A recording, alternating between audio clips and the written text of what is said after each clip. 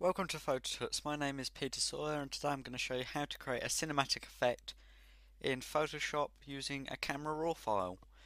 It shouldn't take us very long, maybe about 5-10 minutes, maybe a little bit longer, but hopefully not. And this is the sort of effect you see on movie posters and games and all that sort of media. Now, on my screen, this is my original photo. It's a JPEG now, but that's what it looks like. And then this is my end effect. As you can see, you got bits blurred out. You got focus in the middle, and some of the colours are a little bit more dominant. And overall, it looks a lot more, you know, dark and just more cinematic. So let's get started. So open up Photoshop if you've not already. Open up your raw file, and Camera Raw will automatically open if you've got it installed. I'm using Camera Raw 5, but I think it works on all of the latest versions. And let's get started. So the first thing I'm going to do is change the temperature. Now, to me, this is um, slightly too white. I just wanted to cool it down, so I'm just going to reduce the temperature just slightly. Not very much, but just enough. Yeah, so just a small amount. I'm just going to leave the tint alone. Exposure. Now this is the bit where it all gets a bit funny. I'm going to actually make it darker, but not by too much. Just a little bit. And I'm going to let the blacks really darken it in a minute. So there we go. Recovery. Just stick it down to about 6. There we go. Fill light. Now this, if you bring it up, it brings up all the whites in the image. Kind of looks a bit like an HDR, but no, we're going to turn that one straight off. Leave it off. Blacks. This is where we're going to make sure our image gets, nice and dark. So let's crank it up. I think 60s. 60's good. And our brightness, bring our brightness down to about 16. Okay, so now we've started to darken this bit, but the faces are a little bit too dark for our liking.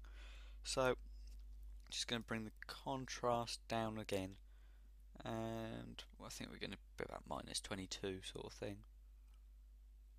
So now we can start to see the faces, but it's got this dark look, and I think this is remembered it from last time. But clarity, yeah, I is like sort of how clear the image is, kind of obvious really, but we'll stick that on 78. Vibrance, that's how the colours come out at you. So you've got like the lowest, you still got some colour coming through, but it's all dull. And but if you stick it on the 100, it comes through a little bit too much, almost a bit too real. So we'll stick that where, just on about 4, just to bring that up a little bit, but not much.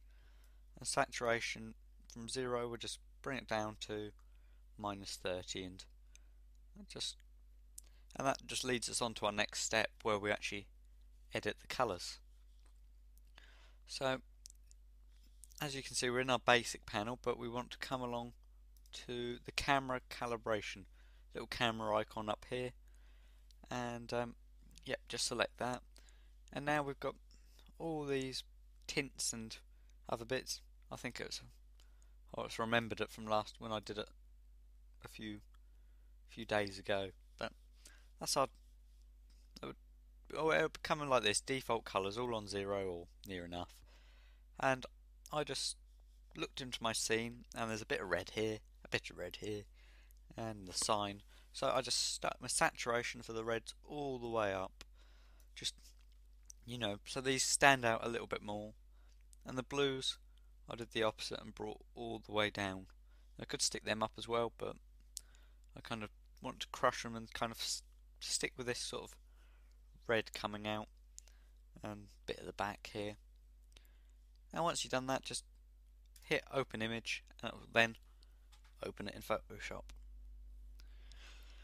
Okay, so what we're going to do now, we're going to duplicate the image. It's Control or CMD and J, or Control and J, or Layer Duplicate. Go Filter, Blur, Lens Blur. Now this sort of, creates the sort of blur you can get in camera. I found the default settings are actually pretty good. Actually, I'm only filming at a smaller resolution. There you go, you can see it a bit better. Okay, so yeah, it blurs it out, and yeah, it gives quite a realistic effect. So here is here's the settings. I found they were pretty good, but you might just want to stick up the radius, but just have a play around. Every picture is going to be a little bit different, or you might not need this step at all. Just then hit OK, and that will apply the filter. Give it a second. So now what we're going to do is we're going to focus on one area of the image. Now we could do this in a number of ways, but what we're going to do is we're going to create a layer mask and then just delete bits on that one. So if you've got your layer selected, come down, there's a square box with a white circle in, hit that and it will create this layer mask. Alternatively, you can go layer, and it's there somewhere, layer mask, and then reveal all. So select your layer mask, then grab your eraser tool and grab a soft brush. You might need to make it a bit bigger, but just do that using the square brackets on your keyboard or the tool at the top. So let's grab that, let's get the bit in the middle, let's get this gentleman here, and I'm just going to, now you can just open it up fully and just press once, or you can actually decide where you'd like to have your mouse pointed, or the focus on, so, and then actually delete it like I am now, so you've got a little bit more control over your image, but also you still got this effect. So I think I'll just,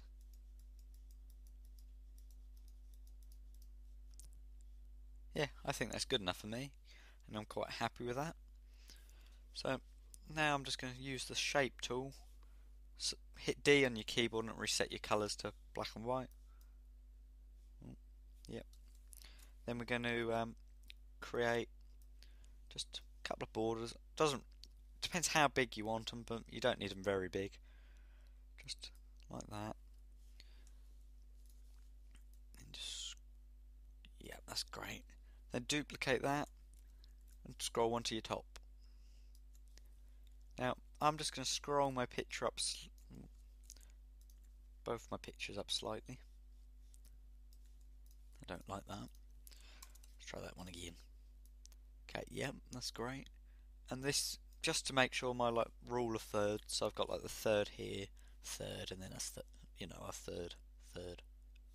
Anyway, that just kind of, I just think that looks a little bit better in the looks better. I'll leave it at that. So my final step was just to quickly add a watermark, and I've already made a brush quite a while ago. I have no idea where it is. There it is, with my watermark on it. So I'm just quickly going to stick that there, and boom, that's how you make a cinematic display in Photoshop. And that didn't take us very long at all. So get practicing.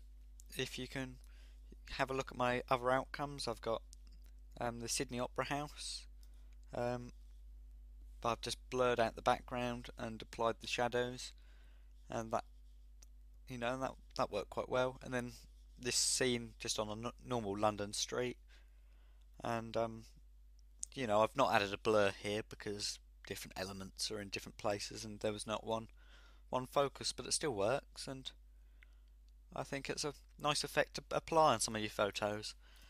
So my name is Peter Sawyer, and enjoy the rest of your day.